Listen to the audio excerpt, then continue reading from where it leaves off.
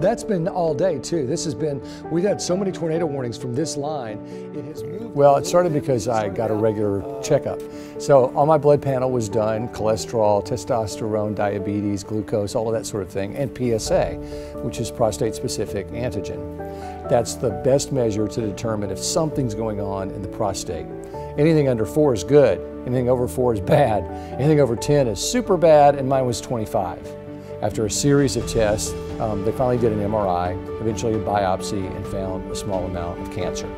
Nanospectra, who have the RLAs program where they put nanoparticles of gold into you and then go in with a laser, vibrate those gold particles, which heats up and ablates the cancer, they got in touch with me and said, you might be a candidate.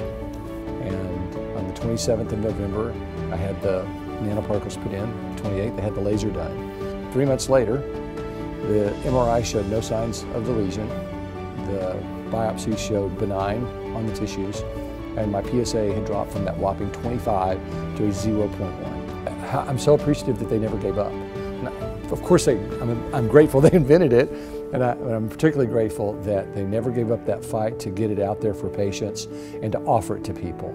My whole journey was about gratitude. Gratitude and attitude, that's my philosophy.